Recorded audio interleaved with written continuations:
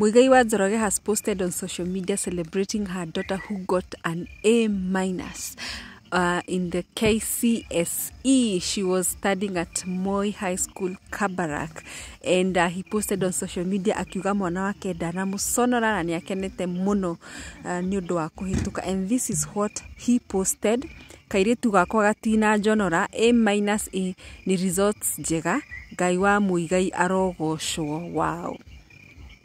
Muigai wa Njoroge could not hide the joy, and truly the girl did so well. A- is a very good grade, and she's going to do a good course.